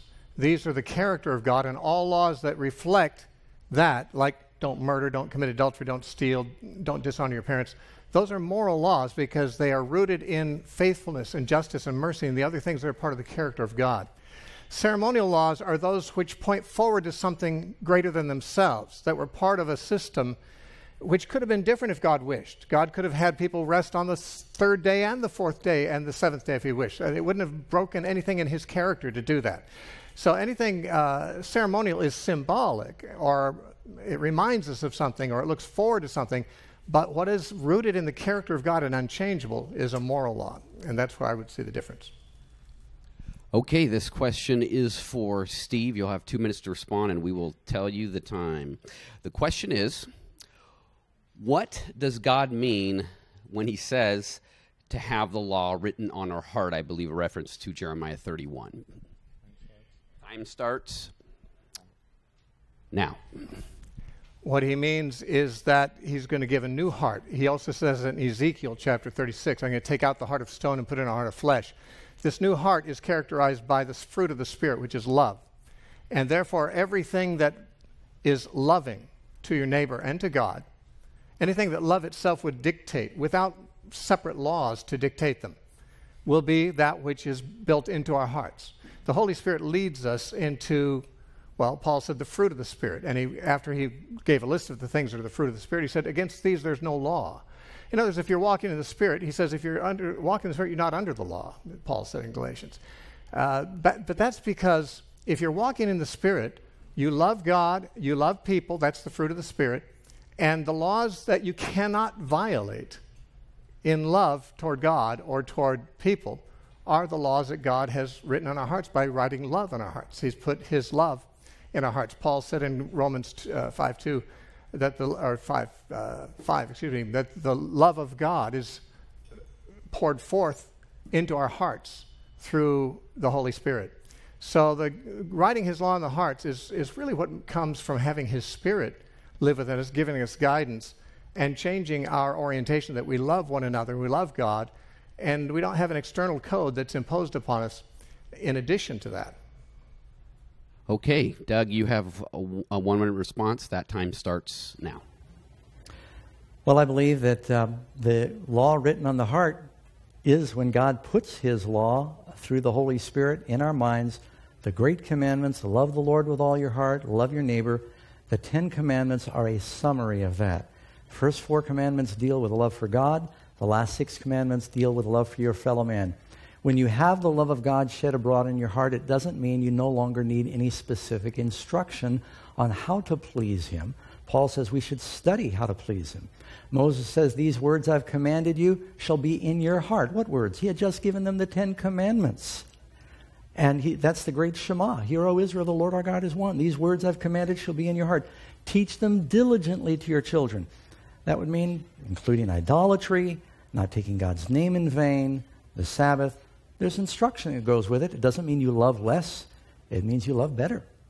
All right, the question is, directed to Pastor Doug, how do you interpret Matthew 12, verse 8, when Jesus calls himself the Lord of the Sabbath? Your time starts now. Well, let me find it first here. Well, of course, he just read it. When Jesus says he's the Lord of the Sabbath, well, of course, he gave the Sabbath.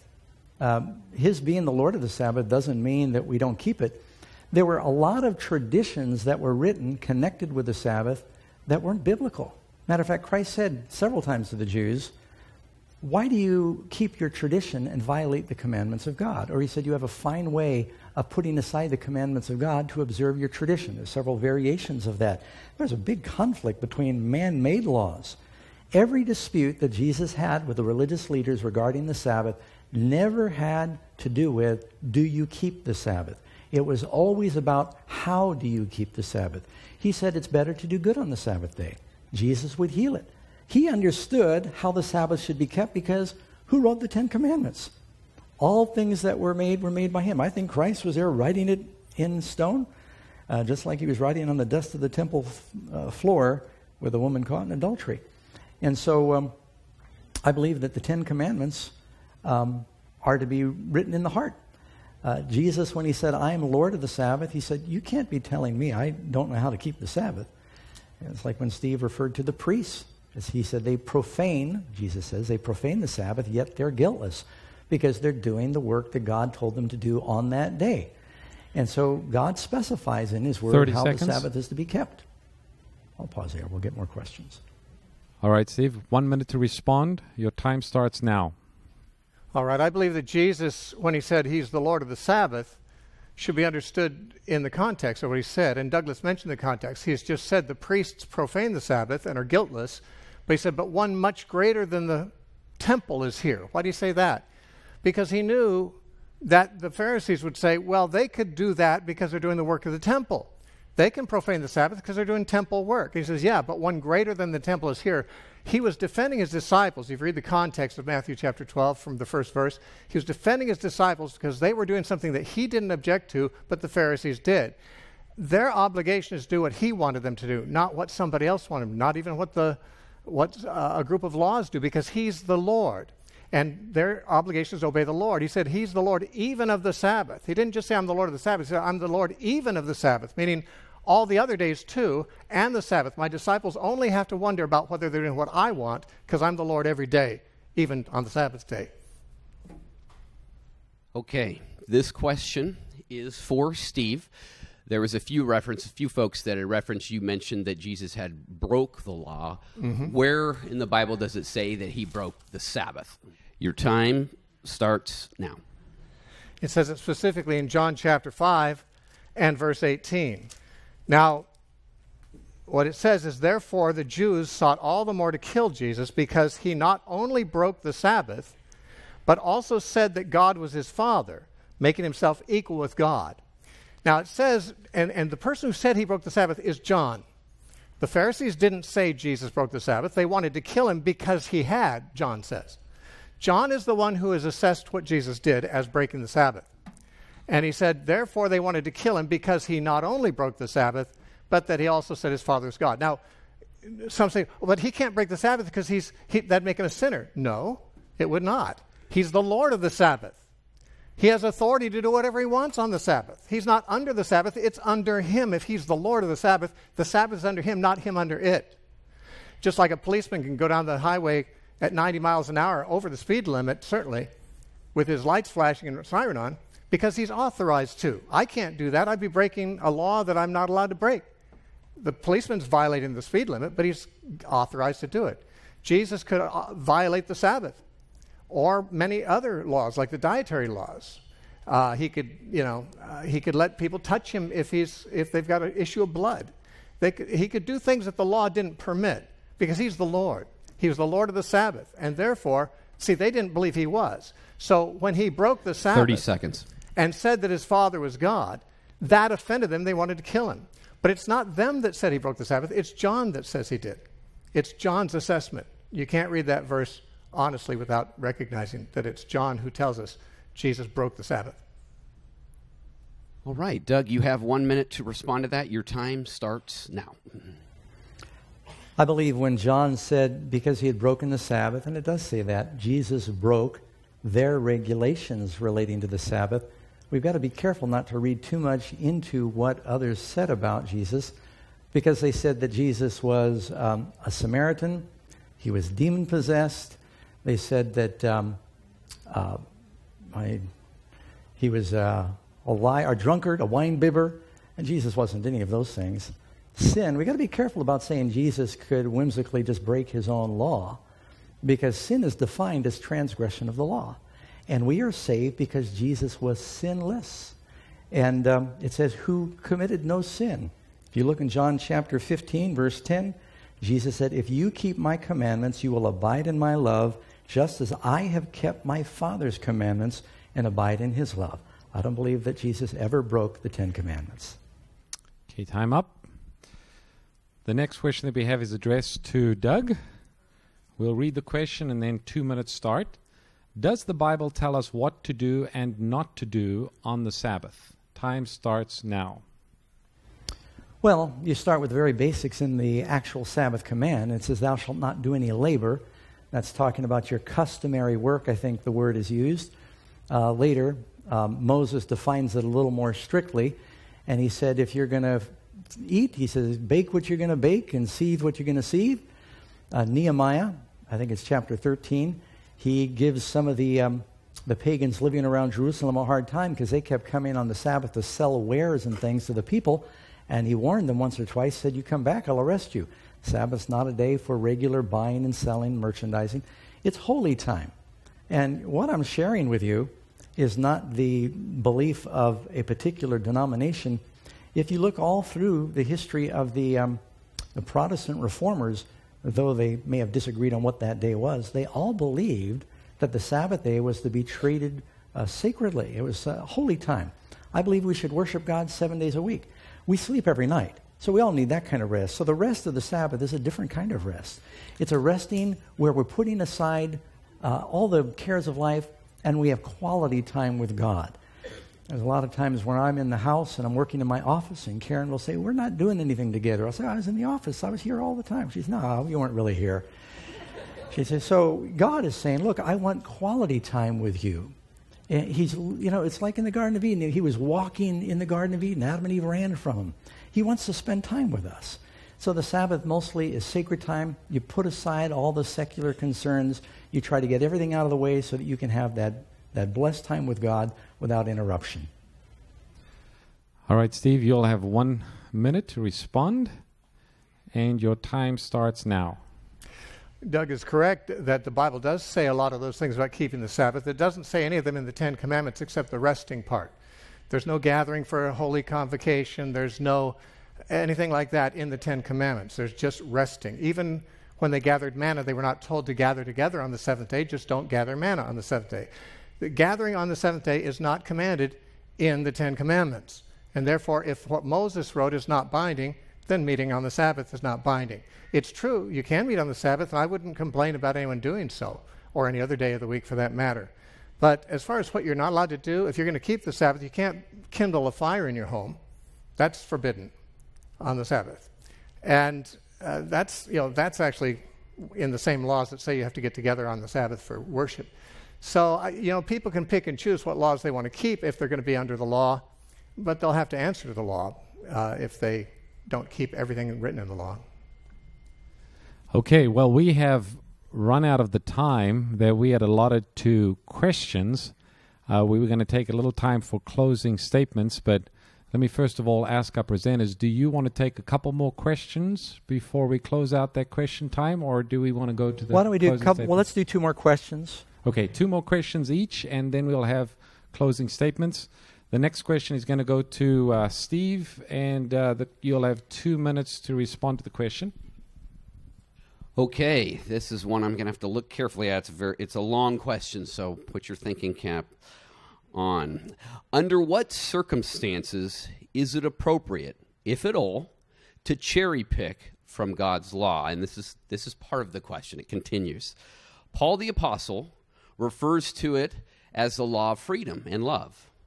And if the grace of Jesus is sufficient enough, isn't it not presumptuous to assume that God would later amend his expectations that previously were used to condemn lawbreakers? Steve, you will have 2 minutes to respond, and your time starts now. I'm not sure I understand that question thoroughly.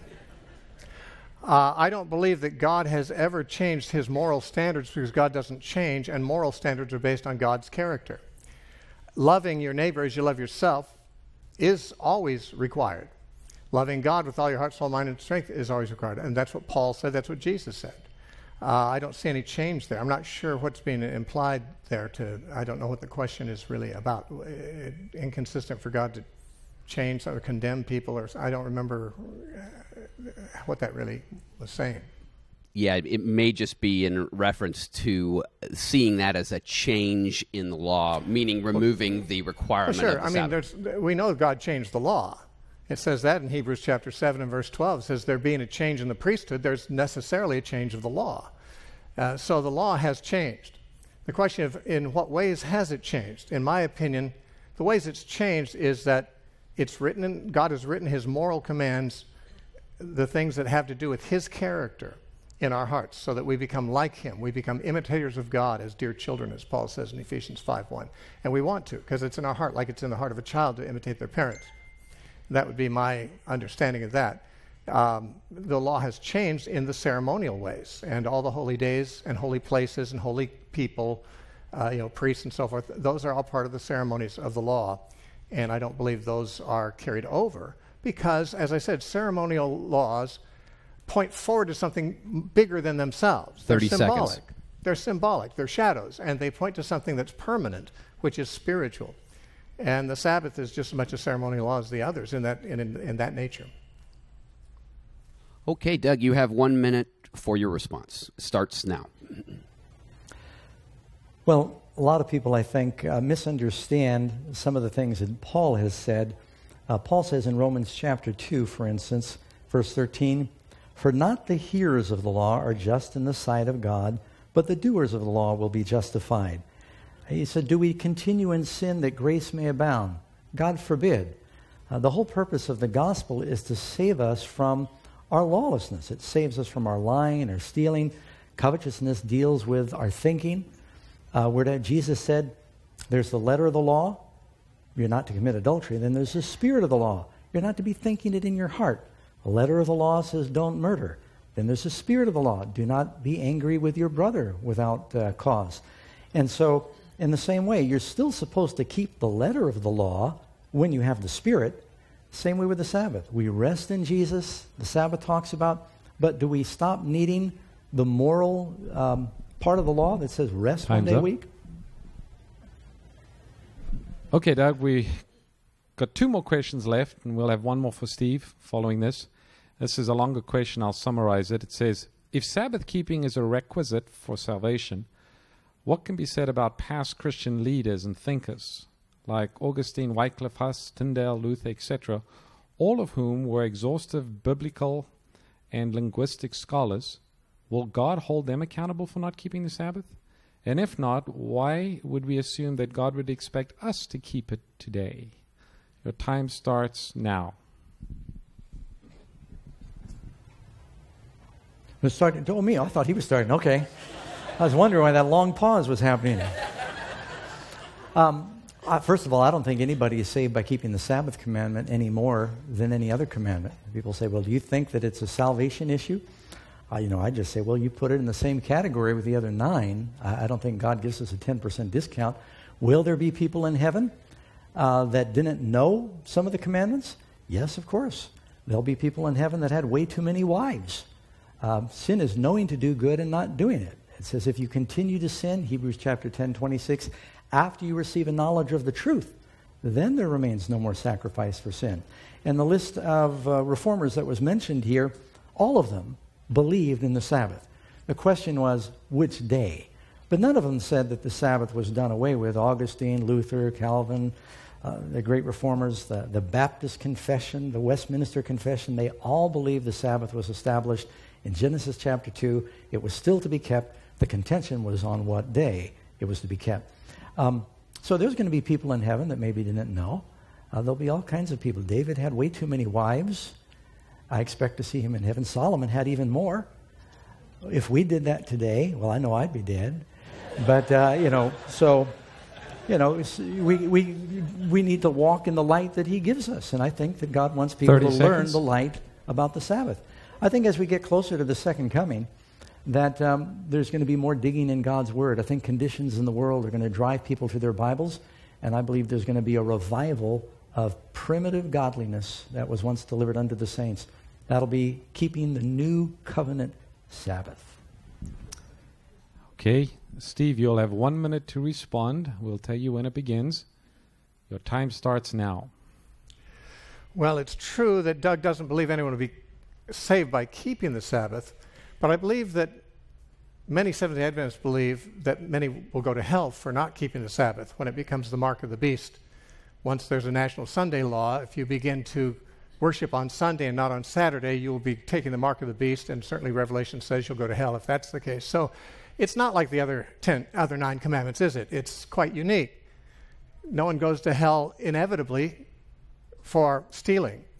But if you're going to go to hell because you don't keep the Sabbath, then it is definitely very much a salvation issue, at least with the Seventh-day Adventist theology, as I understand it. So sometimes they'll say it's not a salvation issue in order to not make it seem like the issue that it is to them. But they believe that it's going to be the testing truth of the end times, and people who don't keep the Sabbath will indeed go to hell because they're taking the mark of the beast. Okay, this will be, Steve, this will be your last question, and you'll have 2 minutes to respond. The question is, if God did away with the old covenant, what is the new law? Your time starts now. Jesus said in John 8:31, if you continue in my words, you're my disciples indeed. When he sent out the disciples on the Great Commission in Matthew 28, he says, go and make disciples, teaching them to observe all things that I have commanded you. Paul, in 1 Corinthians 9, said that when he's with the Jews, he acts like a Jew. When he's with those who are under the law, he keeps the law. But when he's not, he doesn't keep the law. He says, however, I'm not without law. I'm not lawless. I'm under the law to Christ. I don't have to keep the Jewish law when I'm with Jewish people because I'm not under that law. But I am under the law of Christ, he said. And therefore, what is the new covenant? Christ is the new covenant. Christ is the new covenant. In Isaiah, God says to the Messiah, I will give you as a covenant to the people. He is the new covenant. It's all about him. It's not about keeping this rule or keeping that day or that day. It's about Jesus. It's about following Jesus and being totally devoted to him and doing what he said to do. He's the Lord. Jesus said, why do you call me Lord, Lord, and you don't do the things that I say? Now, Jesus never said a word about keeping the Sabbath that we can read in the New Testament. And yes, he was God. Sometimes we say, well, he was God. He gave the 10 Commandments.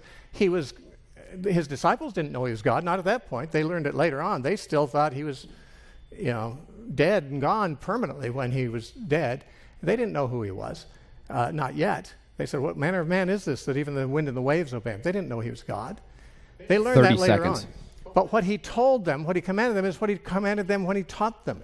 There's no reason to believe that they understood everything that he had said to include keeping all the laws of the Old Testament, keeping the sacrificial system and so forth. That's not part of, even though Jesus gave those laws in the Old Testament, that's not part of what he's talking about being his disciple. We all know that. We all know we don't offer animal sacrifices anymore. Okay, Doug, you have a 1-minute response. That time starts now. Well, I believe that we're supposed to keep, it's not all the laws in the Bible we're talking about. My contention is we're talking about the 10 Commandments. To me, it's so easy. I think a child could understand it. You've got a complete set. God delivered them as a set. And when you tell them this is the moral law, God has your mind. He owns your property. He owns your relationships in the 7th commandment. And he owns our time. And so it is a moral law. It's not just about resting. It's also about observing this sacred time, recognizing that he is our God. You live in a dimension called time. And God is saying, look, if you believe that my time belongs to you, then keep it holy. Okay, we have time for one more question. And Doug, this question will go to you, and then Steve, you'll have a minute to respond following. And the last question that we have, someone asks, can you celebrate both days? So I'd assume they're talking about the 7th-day Sabbath and the first day, Sunday, and your time starts now. Well, Jesus said you can't serve two masters.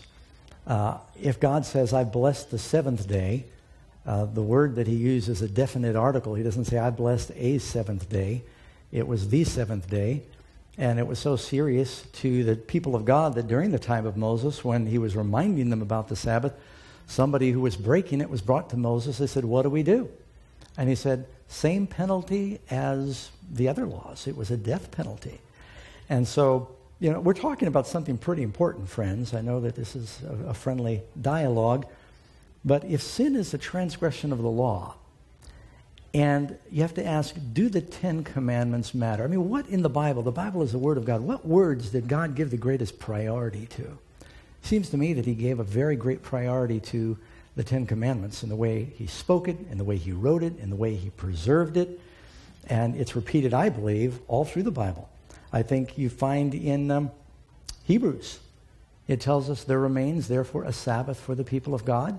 And then you read in Hebrews chapter 10, 26, or a little after that, 28, do not forsake the assembling of ourselves together. And so he says, you got a Sabbath, do not forsake the assembling of yourselves together.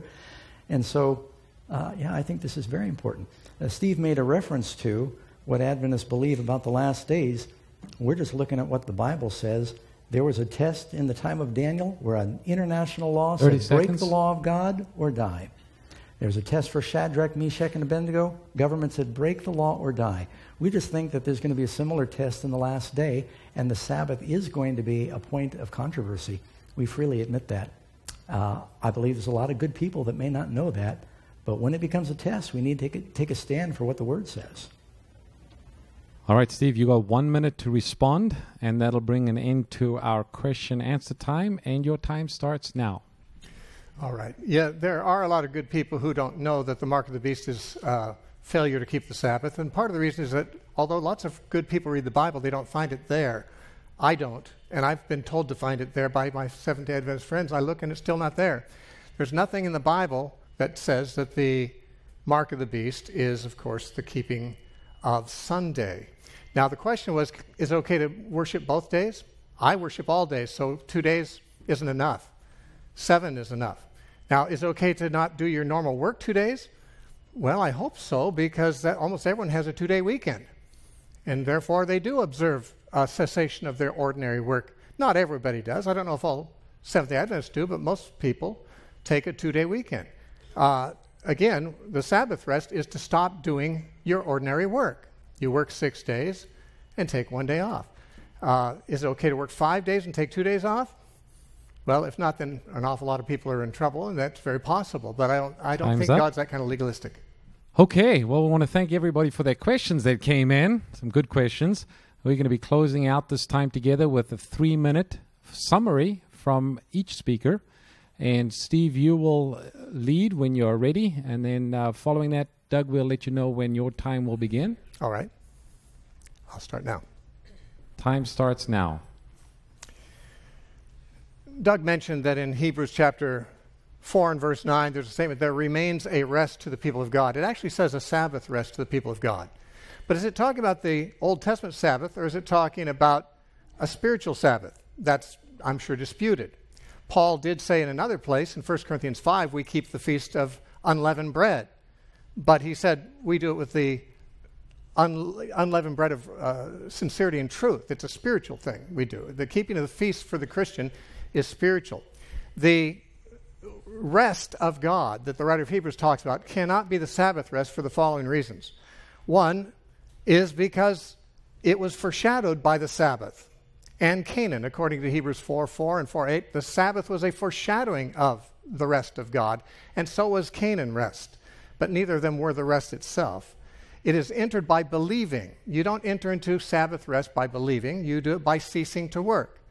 But this rest of God is entered by believing in the finished work of Christ, in Christ's death and him sitting at the right hand of God, not offering further sacrifices.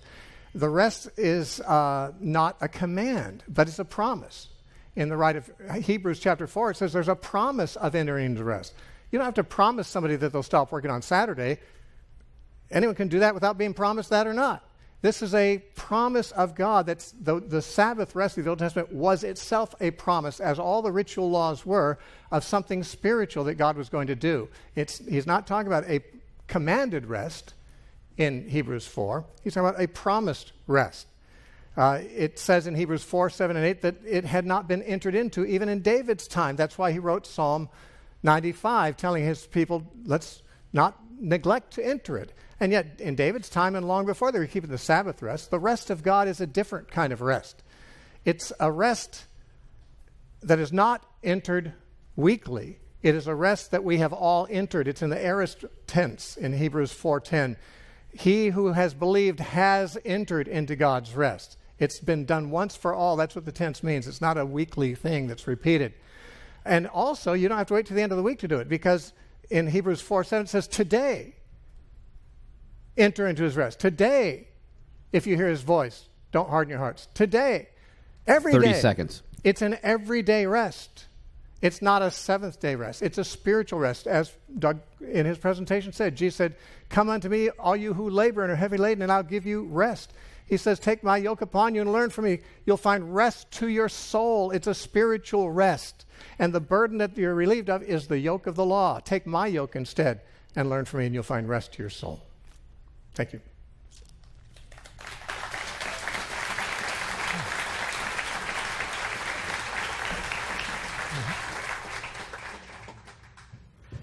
While they're resetting the clock, you want to join me in thanking our moderators for doing a very good job tonight. Amen. All right. Okay, Doug, your 3 minutes starts now. I do think we're living in the last days. There's going to be a big battle in the last days regarding the beast and the mark of the beast. It talks about a mark in the hand and in the forehead. If you look in Deuteronomy chapter 6, Moses, Deuteronomy 5, gives the 10 Commandments. Deuteronomy 6, he says, these words I command you shall be in your heart. And he said, you shall bind them for a sign upon your hand, and they shall be frontlets between your eyes. Right there in Deuteronomy, he's saying the law is to be in our hand, in our actions, in our mind, meaning in our hearts. God wants to write his law in our hearts. I think that's the new covenant. And I think Steve and I agree on that. I just don't think that we get a 10% discount. I think that it's all 10 commandments that are written in the heart. I see the Sabbath going back before sin. I see it instituted right there at creation. And you know, whenever you're in doubt about what to do, I always think it's a good policy to do the safe thing. I know that in the judgment day, I'm not going to be in trouble with the Lord. And I say, Lord, what's the problem? He says, you kept one commandment too many. You weren't supposed to be keeping the Sabbath day. But I said, Lord, you said it. You wrote it with your finger. You spoke it. You said, if I love you, keep your commandments. This is right here in the very bosom of the 10 Commandments. Everybody believes in keeping all the others. I wasn't raised a Seventh-day Adventist. Matter of fact, Steve and I kind of came to the Lord during the same age in Southern California. And I just studied. I thought it was inconsistent that you could go to 99% of the churches and I could preach on the other 9 commandments and people would say amen. But then you preach about the one commandment where God says, don't forget this one. And they'd say, no, that's the one we're supposed to forget. And so I've just seen, as I look at history, as I look at the Word of God, that there's nothing inconsistent with wanting to keep the commandments as a whole, not to be saved, but because we love the Lord. And I do think that our obedience is going to be a point of a major test in the last days. And so this is a very serious question. As we're talking here about the Word of God, we're talking about the law of God, we're talking about salvation. I believe we're saved by grace, we're saved from our sin, but sin is the transgression of the law. And so God wants to write his law in our heart. Jesus died on the cross because of our law breaking. I think it's also interesting the time of year we're actually having this debate. It's Good Friday. Do you realize the disciples, the Sabbath was so important to them, they would not finish embalming Jesus' body for fear of breaking the Sabbath. It says they went home and kept the Sabbath according to the commandment, not the Jewish commandment, the commandment of God. I think that's one that should be in our hearts too. Time's up. Thank you very much. All right.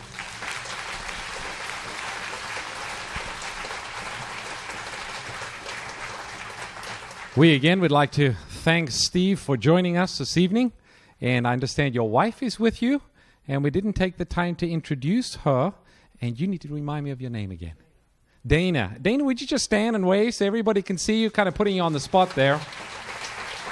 We're delighted they chose to join us this evening. And Karen Batchelor, you might as well stand too and wave. This is Doug's wife. And again, we want to thank all of you for coming out and joining us. Our friends who are watching on Facebook, we'd also like to thank you for participating. I know we got some Facebook questions that came in. So thank you for those questions. Once again, we just remind you, if you want to study this further, 2 websites. The one is with Steve, and it's the narrowpath.com. Maybe you can put that on the screen. thenarrowpath.com. thenarrowpath.com is the website. If you want to learn more about Sabbath, it's presented by Pastor Doug. sabbathtruth.com is a website you can go to. There it is, sabbathtruth.org. I think .org or .com will take you to the same one. And maybe we could put Steve's website up one more time. Let's see if they're able to pull that. There it is, so you can see it. thenarrowpath.com, and you can go to that website for more information.